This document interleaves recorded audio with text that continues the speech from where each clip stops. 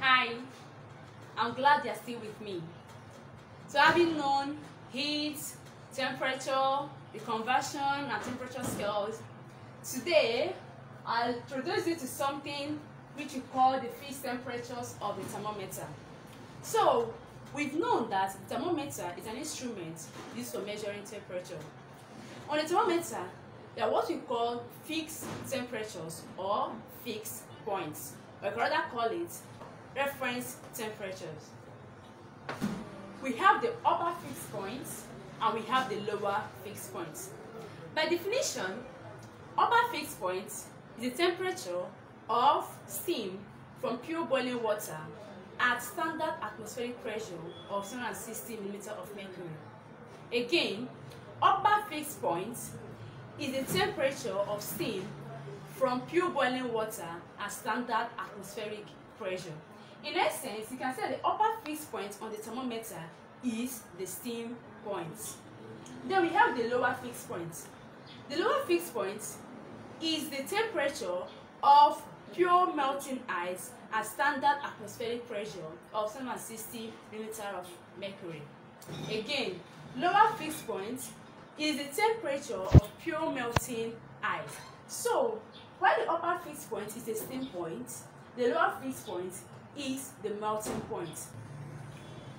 Remember, we have our three temperature scales: the Celsius scale, the Fahrenheit scale, and the Kelvin scale. On the thermometer, each of these scales has its own upper fixed point and lower fixed points. For the Celsius scale, the upper fixed point is 100 degrees Celsius, while the lower fixed point is 0 degrees Celsius. For the Fahrenheit scale, the upper fixed point is 212 degrees Fahrenheit, while the lower fixed point is 32 degrees Fahrenheit. And for the Kelvin scale, the upper fixed point is 273 Kelvin, while the lower fixed point is 273 Kelvin. So we are all familiar with the Celsius scale, where we know that water boils at 100 degrees centigrade, while ice melts at 0 degrees centigrade. So you can say that while water boils at 100 degrees centigrade on the Celsius scale, on the Fahrenheit scale, it boils at 212 degrees Fahrenheit, while on the Kelvin scale, it boils at 373 Kelvin. Again, it is worth to note that is what we know as fundamental interval. Fundamental interval is actually the difference between the upper fixed point and the lower fixed points. For the Celsius scale, say the fundamental interval is simply 100 minus 0, which will give us 100. So the fundamental interval for the Celsius scale is 100, while for the Fahrenheit scale, subtracting 32 from 212 will give us 180 degrees Fahrenheit. For the Kelvin scale, you can simply subtract 273 from 373, and that also gives us 100. So on the Celsius scale, we have 100 as our fundamental interval, 100 as the fundamental interval for the Kelvin scale, and then 180 degrees Fahrenheit as the fundamental interval on the Fahrenheit scale. This is simply our fundamental interval. Having known this and being familiar with this right now, I think you can now jump into solving questions involving these thermometer scales. We have questions like this, which we mostly see in our exams. It reads, a 40 Celsius thermometer reads 0.7 degrees Celsius at the melting point of ice and 99.5 degrees Celsius at the boiling point of water at normal pressure. What is the correct temperature when it reads 30 degrees Celsius? At what temperature will its reading be exactly correct? Looking at this question, you first of all understand the question. Then we are told that this 40 thermometer reads 0.7 degrees Celsius at melting point of ice. That is the lower fixed point. The lower fixed point is reading 0.7, while it should have read 0 degrees Celsius. Then we have the upper fixed point reading 99.5 degrees Celsius, while normally it should have been 100 degrees Celsius. Then the question is, what is the correct temperature when it reads 30 degrees Celsius? Simply, what are we asked to do? We are asked to find the correct temperature on the correct thermometer when the faulty thermometer reads 30 degrees Celsius. To answer this question, you have to represent this question in drawing. So let's assume this is our correct thermometer and this is our faulty thermometer. Then the correct thermometer should have 100 degrees Celsius as the upper fixed point and 0 degrees Celsius as the lower fixed point, while the faulty one has 99.5 degrees Celsius as the upper fixed point and 0.7 degrees Celsius as the lower fixed point. Then the first question states, at what temperature will it read 30 degrees Celsius? So we're looking for the temperature on the correct thermometer when the faulty thermometer reads 30 degrees Celsius. This represents the question. The faulty thermometer and the correct thermometer. When 99.5, the correct should be 100 degrees Celsius. So at 30 degrees Celsius, what should be the actual value on the correct thermometer? To solve this question, we have this simple method we use. The upper fixed point minus the lower fixed point, this is 100 minus 0, remember it's a fundamental interval, over the middle one minus the lower fixed point, that's theta minus 0. Remember theta here is the value we are looking for, equal to, you still have to do the same thing to the other thermometer. Thus we have 99.5 minus the lower fixed point 0.7 over 30 minus 0.7. That's the middle one minus the lower one. 100 minus 0 simply will give you 100. Theta minus 0 will as well give you theta. 99.5 minus 0.7 will give you 98.8. While 30 minus 0.7 will give us 29.3.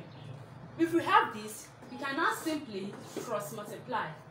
So 29.3 times 100 will give us 2,930 equal to 98.8 times theta will give us 98.8 theta. We are looking for theta. Our theta will now be 2,930 over 98.8. So dividing, this will give us 29.65 degrees Celsius. Simply, that's approximately our theta is equal to 29.7 degrees Celsius. So in essence, while the correct thermometer reads 29.7, the faulty one will read 30 degrees Celsius. Remember, the question states, at what temperature will its reading be 30 degrees Celsius? That is at 29.7 degrees Celsius. Our second question is, at what temperature will its reading be exactly correct? Remember, we have our upper fixed point as 99.5 and our lower fixed point as 0.7. Now, the question is asking us, at what temperature will its reading be exactly correct? We are actually asked to find the temperature where the value on the faulty thermometer is the same as the value on the correct thermometer. And we don't know the value yet. So let's assume the value is theta. So tracing to the correct one, the value as well be theta. So this is our representation. We have presented this thing. From here, we can now solve. Still following the same method, which says that 100 minus 0 over theta minus 0 is equal to 99.5 minus 0.7 over theta minus 0.7. This will give us 100 over theta equal to 98.8 over theta minus 0. We are left with 100 over theta is equal to 98.8 over theta minus 0.7. We shall cross multiply, and that is 98.8 times theta, which is 98.8 theta, equal to 100 times theta minus 0.7. Shall go further. 98.8 theta is equal to 100 times theta, which is 100 theta, minus 100 times 0.7, which is 70. Having got to this stage, then the like terms can be collected.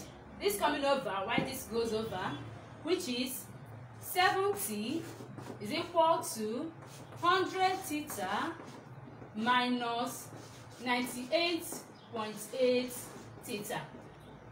Believe you are still with me. 70 is equal to 1.2 theta. So what's our theta?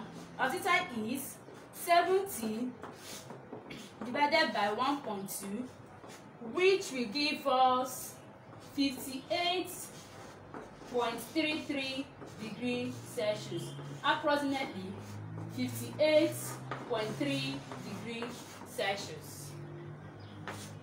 Let's recap. We are asked at what temperature will the reading be exactly correct. In essence, at what temperature will they have the same value, which represented as what? Theta. Theta here, theta here. So, following the same method, upper fixed point minus the lower fixed point, which is 100 minus 0, theta minus 0, that's the middle one, minus the lower fixed point, equal to 99.5 minus 0.7 over theta minus 0.7. Subtracting 0 from 100 will give us 100, and subtracting 0 from theta will as well give us theta. The same way, subtracting 0.7 from 99.5 will give us 98.8. You can't subtract further here. This is theta, an unknown, and this is 0.7. That's why we stopped here. So looking at this, there's an equality sign here, so you cross multiply. When you cross multiply, 98.8 we multiply theta, and that gives us 98.8 theta. The same way, 100 will be multiplying theta and 0.7. That's why we bracketed it. So 98.8 theta is equal to 100 times theta, which will give us 100 theta, minus 100 times 0.7, which will give us 70. So collecting like terms, minus 70 coming over, that gives us 70. 98.8 theta going over, that gives us minus 98.8 theta. Thus we have 70 is equal to 100 theta minus 98.8 theta. They are like terms because they have the same unknown, which is theta. 100 theta minus 98.8 theta will give us 1.2 theta. So 70 is equal to 1.2 theta. What we have to find the unknown, which is theta. So dividing both sides by the coefficient of the unknown, which is 1.2, we are now left with theta is equal to 70 over 1.2, which will give us 58.33 degrees Celsius, approximately 58.3 degrees Celsius. So you can now see that while the faulty thermometer reads 58.3 degrees Celsius, the correct thermometer will as well read 58.3 degrees Celsius. Alright, we have the second question, which states a platinum resistance thermometer records 3.0 ohms at 0 degrees Celsius and 8.0 ohms at 100 degrees Celsius. If it records 6.0 ohms in a certain environment, find the temperature of the medium. From here, you can see that we are dealing with another type of thermometer, which is known as resistance thermometer. Please, for your own good, you can go further into reading types of thermometer, of which resistance thermometer is part of them. So for from this question, we are told that this resistance thermometer records 3.0 ohms at the lower fixed point, that is 0 degrees Celsius, and 8.0 ohms at the upper fixed point, which is 100 degrees Celsius. Then the question states, if it records 6.0 ohms at a certain environment, we are asked to now find the temperature of the medium. The method, you draw your thermometer for the Celsius scale, which is 100 degrees Celsius, and we have 0 degrees Celsius. For the resistance thermometer, we have upper fixed point as 8.0 ohms, then the lower fixed point as 3.0 ohms. Then we have to find the temperature on the Celsius scale when the resistance thermometer reads 6.0 ohms. We still follow the same method. 100 minus 0 over theta minus 0. The same thing, 8 minus 3 over 6 minus 3. 100 minus 0 will give us 100. 7 minus 0 will give us theta. 8 minus 3 will give us 5. While 6 minus 3 will give us 3. So we can cross multiply. 5 times theta will give us 5 theta.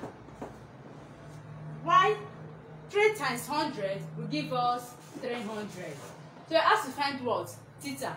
Dividing both sides by the coefficient of theta, we are left with what? Theta is equal to 300 over 5, which is 60 degrees Celsius.